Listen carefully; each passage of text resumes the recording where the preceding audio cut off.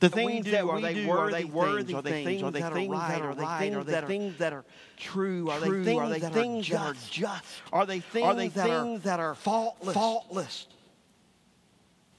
The text says that wisdom is trying really, really hard to teach us these good things.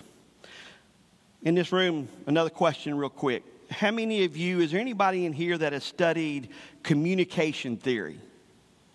Anybody studying communication? We got some people studying communication. In communication theory, you know that every message, and I'm going to give this my best effort because I'm not a communication major, but I think I'll get this right. In communication theory, everyone knows that every message has two sides. There is the intended message that was sent out by the person that sent it out. And then there was the message that was actually received. Communication theory teaches us that these two things don't always match up. People don't always hear what we want them to hear. That's why we have miscommunication. That's why people get hurt, because what we say or what we intend to say is not always what is heard. Just think about it. Let's just be honest. Every pastor knows that in any given sermon, at any given moment, there may be people who are tracking perfectly with you with the intended message, and there may be some who are sound asleep.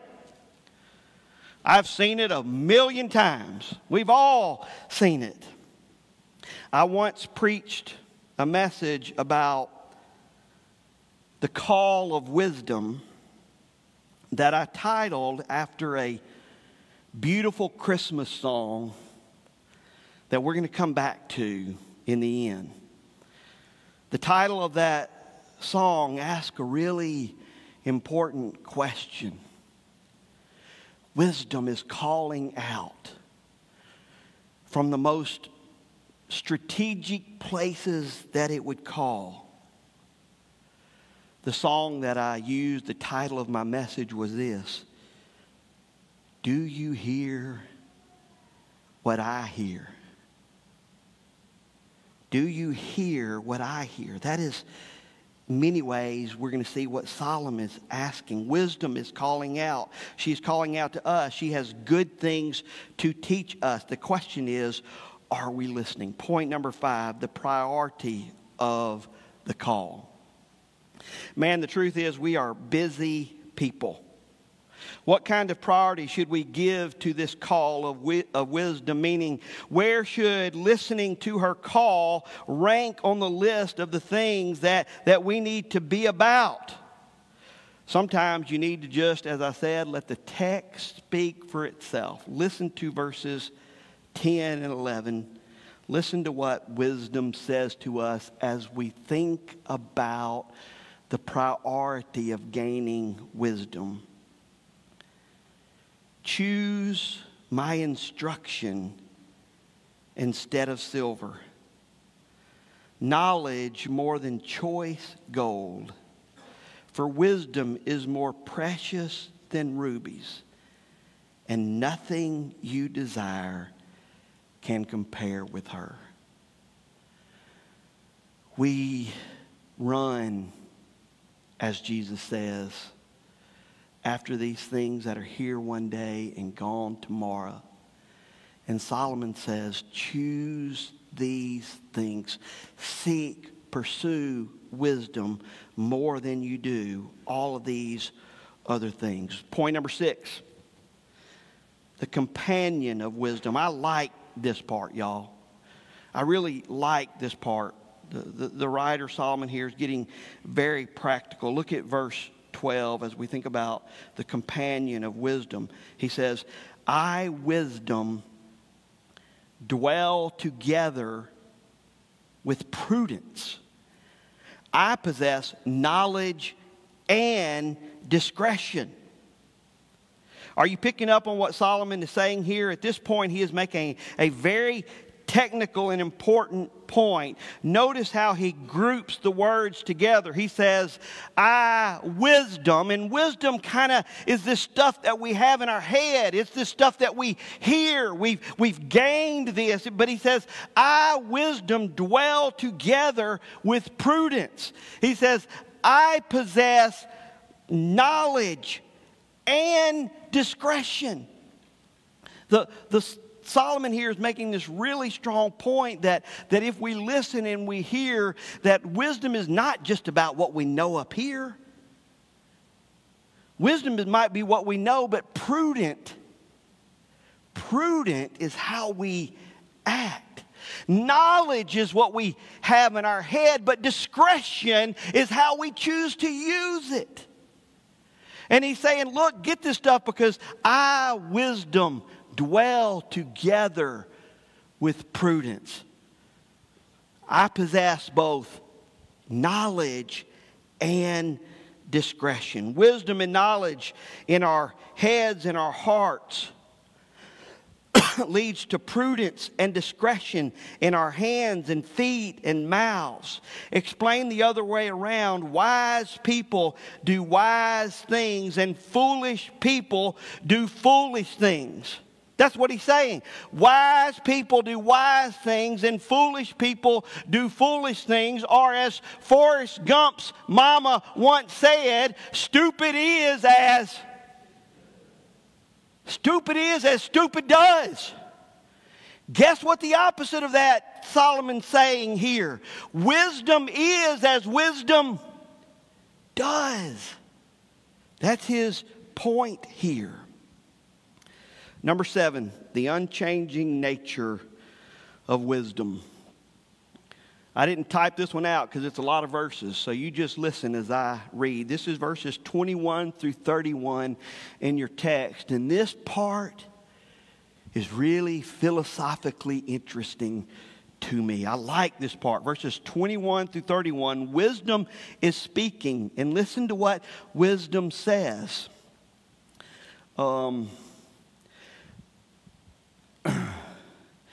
The Lord has brought, I'm beginning at verse 22. The Lord has brought me forth as the first of his works, before his deeds of old. I, wisdom says, was appointed from eternity, from the beginning, before the world began, wisdom was there. When there were no oceans, I was given birth. When there were no springs abounding with water, before the mountains were settled in place, before the hills I was given birth, before he made the earth or its field or any of the dust of the world, I was there when he set the heavens in place, when he marked out the horizon on the face of the deep, when he established the clouds and fixed them securely in the fountains of the deep, when he gave the sea its boundary so the waters would not overstep his command, and when he marked out the foundations of the earth, then I was the craftsman at his side. Wisdom was the craftsman at his side. I was filled with delight day after day, rejoicing always in his presence, rejoicing in his whole world, and delighting in mankind. Y'all, this is such an interesting point for me, the unchanging nature of wisdom. Can anybody in one word tell me about, or maybe in one word tell me the second law of thermodynamics? Somebody in this room can. Anybody? Who? You said it. Say it loud. Entropy. What does entropy mean, Chuck? Everything is winding down. I got a slide for y'all here. Anybody remember this picture right here? Anybody seen the movie Inception? Inception is about this guy he's dreaming. And he never knows really if he's in a dream. So he has this little totem atop, because his dreams are so real that he cannot tell if he's in a dream. And like, man, we don't know if we're in a dream ourselves when we're in a dream. So what he does is he takes his little top and he spins it. And if he's not dreaming, guess what happens? It winds down.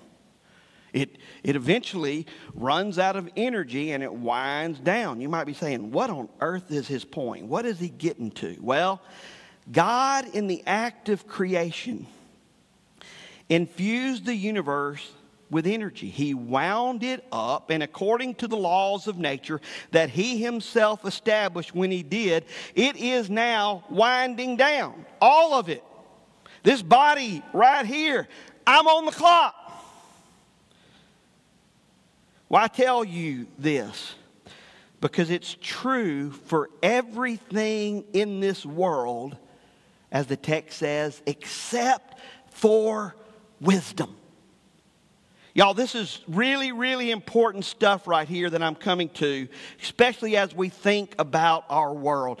The text says that this word, that this word wisdom preceded the creation and is really not part of the created order, which necessarily means that wisdom is tied to the very nature of God, which means, now listen to this part, it's very important. It means it is eternal and unchanging. These words that wisdom speak, wisdom says that they're worthy, right, true, just, and faultless. And they were here before anything else was made. They are part and parcel to the very character of God, the very nature of God. Well, what does that mean for us practically?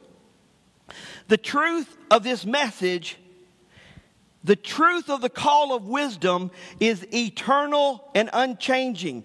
That means it is not true for one age. That means it's not true for one age, but then not for another. That means it's not true for one culture, but then not for another. It means it is not true for one generation, but then not for another. It is true, period, for all people of all cultures and all epochs of history. On every corner of the globe, the call of wisdom is eternal and unchanging and reflects the character of God. The call of wisdom was true 10,000 years ago. These words that wisdom is calling out, they were true 10,000 years ago, and they'll be true 10,000 years from now if we are here. What does that mean? It means that truth is not like Baskin Robbins. We don't get to choose our own flavor of truth. Truth is tied to the nature of God and is therefore unchanging. Every generation and every culture does not get to choose its own preferred flavor of truth. What wisdom is saying was true 1,000 years ago, and it will be true 1,000 years from now. Y'all are going to like this 8th point. You know why? Because it's called the end. The end. Listen to how he closes the psalm. Listen to how many times he uses the word listen. Now then, my sons, listen to me. Blessed are those who keep my ways. Listen to my instruction and be wise. Do not ignore it. Blessed is the man who listens to me, watching daily at my doors, waiting at my doorway. For whoever finds me finds life and receives favor from the Lord. But whoever fails to find me harms himself. All who hate me love death. I once had this teacher, and I've told this story before. I don't know if you've heard it. I was in elementary school. I didn't really know how much at that time kind of words would come to mean to me. A person who lives his life thinking about words. And I don't do math, so I need to do words, okay? But this lady, she came and she spoke to our class, and she spoke about the power of words and how important words are. And I remember being mesmerized kind of by this lady. And then she told us her favorite word. And I've never forgotten this all of my life. I don't know why it had such an impact on me, but it did. But as a very small child, she said, and my favorite word is listen. Listen. I can't say it like she did, because when she said it, it rang like a crystal bell off of her tongue. And she even talked about that. Listen. It just rings. It's just beautiful. Solomon is saying, listen. 3 times in these verses, he says, listen. Listen. Listen. In these words, there is life. There is favor for who finds them, and who rejects them harms himself and loves death. I told y'all before that I once preached a message something like this, and I entitled it, "Do You Hear What I Hear?" What a beautiful, beautiful Christmas song that is. I was supposed to take a picture and read some of the lyrics to you, but I forgot. I won't forget for the next service, but you don't have to come. The song is kind of cool because it says that this word is ringing out as big as the oceans. Almost like what the Proverbs says. It's ringing out as big as the ocean. Do you hear what I hear? Way up in the sky, little lamb, right? Do you hear what I hear? Listen. Listen. The invitation this morning is to just take some moments and meditate and listen. I've asked Terrell to play something for me while we meditate. I'm going to be up here at the front. If you want to come and have prayer, if you are interested in joining our church, find me right here. You might have to tap on my shoulders because I'm going to be listening and meditating with you. And then after Terrell does this, I'll close this. Let's pray. Let's meditate. Let's listen. Do you hear what I hear?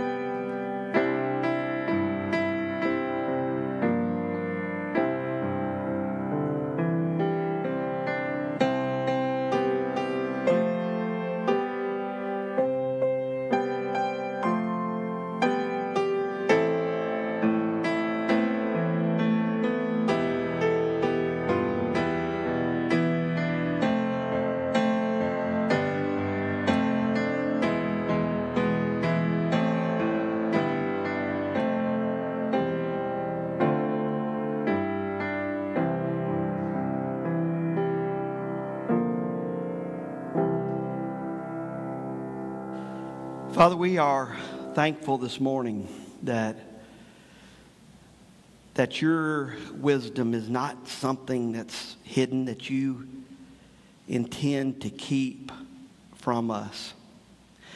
But God, if we were to open the book of Proverbs and read the Proverbs on either side of Proverbs 8, we would read that folly is calling out as well, looking for the simple-minded, that it might lead them astray. God, I pray that we might hear the words of wisdom, that we might understand in these words there is not only wisdom, but that wisdom dwells together with prudence, that in wisdom there is both knowledge and discretion. God, as we go, because we are made in your image as moral creatures, may we hear your word and apply it to our lives. In Jesus' name we pray. Amen. I'm going to ask our volunteers who are taking the offering to come on forward, and we're going to just say a prayer to bless that. So guys, y'all come on, and I'm going to pray for us as we take this offering and give you some announcements as we wrap up. Father, we thank you for today, and Lord, we thank you for just your word and how it speaks to us. And Lord, we pray that even as we go out, that Lord, we wouldn't let the busyness of our lives keep us from listening to you, hearing the wisdom that you desire to pour into our hearts. And so God, this morning, even as we come, Lord, we come to say that we are yours. God, every part of who we are is yours, including the smallest parts, like our wallets. And so, Lord, we pray that you would take what's given today, God, that you would multiply it to use it in this world and in this community. And, Lord, may we be good stewards of everything that you put into our hands. It's in Jesus' name that we pray. Amen. As they take this offering, I want to give you just a few announcements. Next Sunday, on August 11th, our women's ministry is doing Bless Our Schools Sunday, and that will happen right after the 11 o'clock service.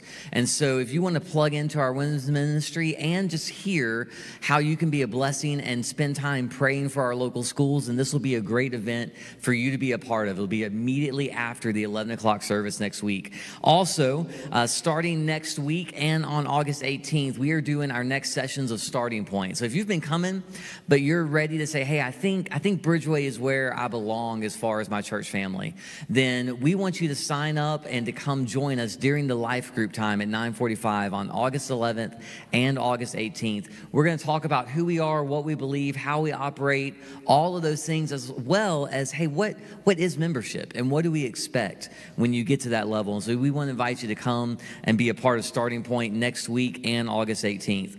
Also, we are starting next Sunday night our high school gatherings on Sunday nights. And so if you've got a high schooler, next Sunday night from 5:30 to 7:30, they will meet upstairs. They'll start with dinner, and then they'll be done by 7:30 each Sunday night, and that'll be a weekly thing. And then finally, our midweek starts back August 14th. So 2 important things that you need to know about that. One, in the month of August, we'll all be together in the fellowship hall. We're actually going to be doing a deeper dive in to this series that we're walking through in Proverbs. And so every Wednesday night we'll gather together and we'll do some additional teaching and some really deep discussion around tables about what we just preached on Sunday. And so that'll start on August 14th in the midst of that. But also, if you are used to coming on Wednesday nights, there's one very important thing that you need to hear, which is this: we have to clear the entire system, which means that if you had a standing reservation from like 1982, all right, it does not exist as of today. All right, we've got to sign everybody back up from normal so that we can actually get an accurate count for Glenn, who does an amazing job cooking for us. And so we are sending out a link that you can do that, or you can call the church office and Peggy will walk you through that. But we hope you'll join us August 14th for midweek. Church family, we love you. We're so glad to see you here this morning. As you exit out, take 2 minutes. Find someone that you haven't talked to yet this morning, or maybe even someone you don't know, and just get their name, tell them you're glad they're here at Bridgeway, and we'll see you next week.